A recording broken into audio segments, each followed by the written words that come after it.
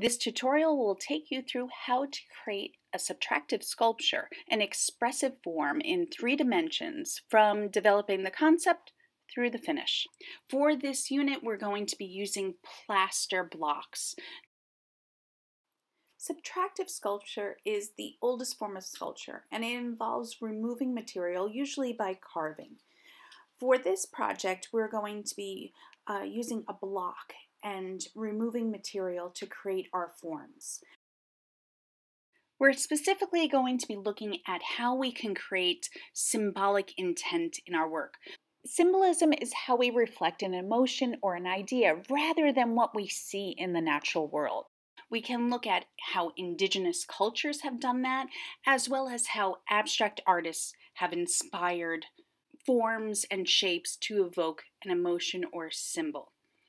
The way we're going to approach that is by doing some research. And it's completely up to you how you decide to approach this project. Do you want to look at some indigenous cultures to take your inspiration? For example, the Maori, the Tikis, or the Totems of the Northwest Americans. You can look at how they use symbolism in the creation of their works to create sculpture. Or you can look at some modern abstract artists like John Arp, Magdalena Abakanowitz, Henry Moore, Barbara Hepworth, and there's more. And how they use organic forms and abstract shapes to represent a positive and negative space that can convey also symbolism or an emotion. Now, I spent a fair amount of time casting plaster in milk cartons to create these blocks that we can use.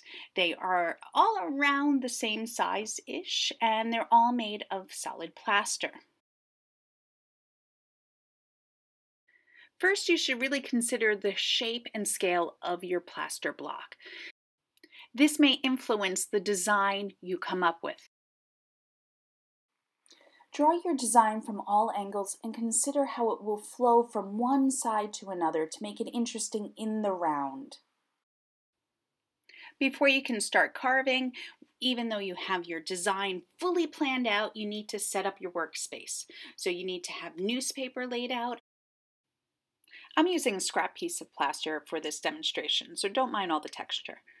Once you have your design, you need to start transferring some of those lines and points that you want to carve onto the form. You can use a pencil to lightly sketch those in, and it's okay if it makes a little bit of an indent into the plaster. The tools that we will use to carve into the plaster are rasp.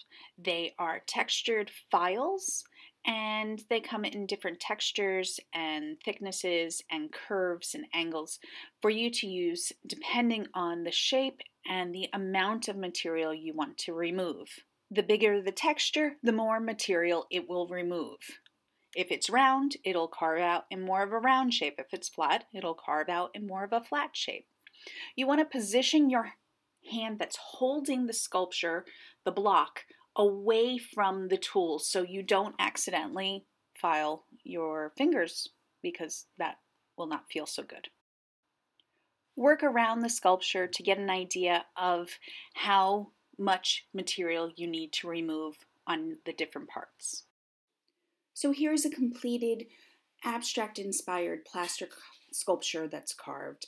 You could also do this with animal inspired or any of the other approaches. Here's an example of me carving an animal, spirit animal inspired one. This is out of a different material, but the process is the same.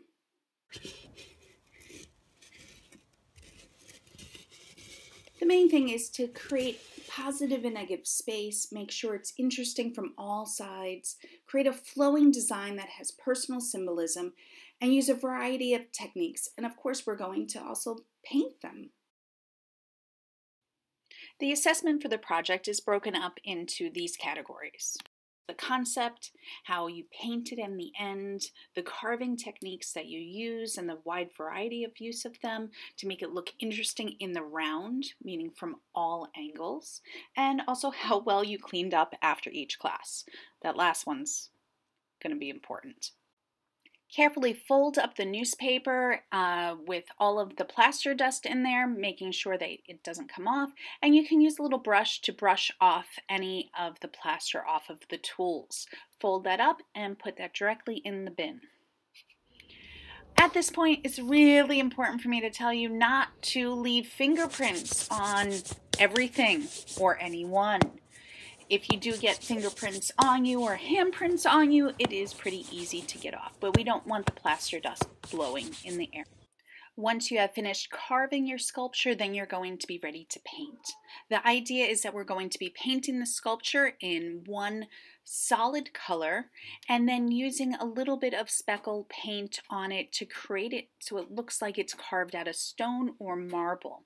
Here are some student examples, and they also show some different approaches to the sculpture process. As always, my students should refer back to the art site and our infographic for all of the important details that they can refer to throughout. Once the sculpture is completed, we'll work on a reflection. These are the questions that are on our art site. Now you're ready to begin.